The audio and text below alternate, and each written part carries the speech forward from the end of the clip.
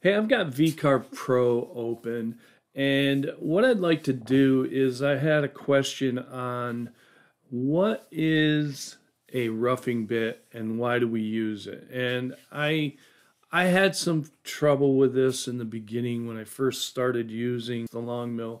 I kind of was new to it, so I had a lot to learn. Using a roughing bit, then using a finish bit, in which toolpath to use, all that stuff confused me. I had a friend that bought a file from Etsy. He was struggling with it and how to get it started. So what I'm going to do here is he had a couple of questions. He had a question about how to resize.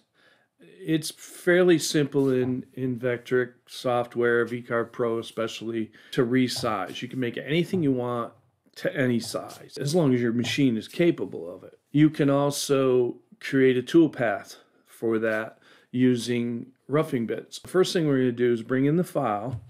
I'm going to come over here to open an existing file, and I'm going to bring in this file here. I'm not going to be carving this, I'm just going to be using it as an example to show this particular process. Now, the person he bought it from made this sign about 20 and a half by almost 40 inches. It's quite large. It's obviously, if you have a 30 by 30 long mill, you're not going to be able to carve this width. You have to bring it down a little bit.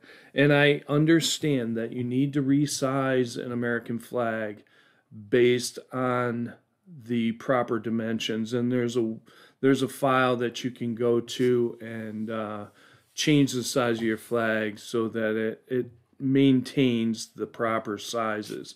But in this case, all he wants to do is do a practice piece, and he wants to shrink it so that he can get used to his machine a little bit and the file and using 2 bits. So I'm going to shrink it, and I'm going to show you how I'm going to do that. But first, we need to go over here, and I'm going to delete the toolpaths that are in here. Okay? And how I do that is I select the toolpaths, I right click on it, delete, and delete all. And that takes care of deleting the toolpaths.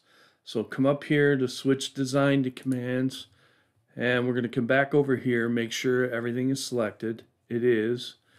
Go to transform objects. Second icon in is set selected object size. I know, you probably scrolled over it 100 times, but you know, it is what it is. We're all learning here. I'm still learning. So what we want to do here is I think I'm going to make this a 20-inch flag. Now, in order to maintain the aspect ratio, those of you who don't know what the aspect ratio is that shrinks it so that it doesn't distort. And you want this link X and Y checked. Now I'm going to make it 20 inches. And then I'm going to hit apply.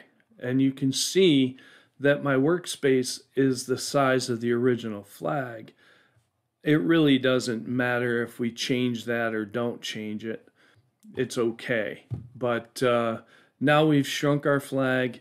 It's equally smaller, not distorted in any way. So we're going to close this. Now I'm going to show you how to create the toolpaths for this particular flag. Now, I haven't seen a picture of this. Based on what I'm looking at here, it appears that you can do several different things. Because it's got a border, it's going to take whatever piece of material you put in it, it's going to inset the whole flag in it. So that's what we're going to do here, and I'll show you a preview after we're done. But I want to do a V-carve because we're going to do a V-carve in the stars, and also it will put a V-carve profile on each one of these stripes. So let's go over here to V-carve, click that. Our start depth's going to be 0. Let's decide how deep we want this. I think I'm going to do 0.125. I'm going to use a 60-degree V-bit. I have a 1/4 inch 60 degree. that I am currently using in my V-Carve inlay series, and I really like that bit. It was it's a straight bit with straight 1/4 inch with a fluted 60 degree, which is really, really nice. It does a fantastic job.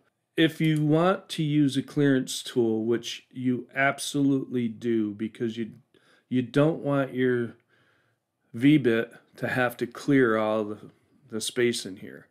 It would take forever, and it wouldn't look good. So, this is pointed. So think about that. How long would that take? So we want to use a clearance tool. I'm going to use an 1/8 inch down cut, and I'm going to use the offset. And how that works is that starts in the middle and works its way out. Could go back and forth, I suppose. I kind of like that particular motion. For me, it makes it simpler to do the sanding, that kind of stuff. Because I'm only going in 1/8 of an inch, I don't need to ramp the plunge moves. We're not worried about that right now. I want to explain the end mill for the clearance path. And that's basically the only reason I would use a clearance tool, is if I'm using a V-bit and we're clearing out a lot of material. You don't want the V-bit to have to do that. If you're doing just a sign with a V-bit, you don't need a clearance tool most of the time. Depending on your design, you have to pretty much decide that on your own, what your design looks like, whether or not you need a clearance bit or not. Most oftentimes, when you're doing flags, I know you need clearance tools. It just makes the job go quicker. We've got our start depth, and we've got our V-bit selected. We've got our flat depth, which is as deep as we're going to go in this carve. Now we need to calculate the toolpath. And there it is. It gives us our stripes, everything, all our stars. Now, how about we preview all these toolpaths and show you what this flag's going to look like. Now remember, this is a big piece of project area. Okay? Now you can see that the whole flag is recessed in this piece of wood, including the stars. And that's kind of a cool look. I really like that look. And what enables you to be able to do that is the border on the outside. It enables you to carve everything within that border. We're going to close the preview, and I'm going to show you how to save your toolpaths. Now, if you go up here to save, you're going to see some options. Selected toolpath, visible toolpaths to one file, visible toolpaths to multiple files. You want to be able to, depending on what machine you have, if you have a Longmill, you're using Gerbil. So you're going to need separate toolpaths, because it won't automatically just stop so you can change your bit. In order to do this, it's just as simple. We create separate toolpaths. So all the visible toolpaths, it gives you what you've got here. It's going to give you your 60 degree and your end mill toolpaths, and it's going to save them for you. All you do is click Save Toolpaths. It'll ask you where to put them, and then you save them there, and then you run each individual toolpath in gSender and carve your flag. And that's all there really is to it. Pretty simple, very nice design. This gentleman created this flag.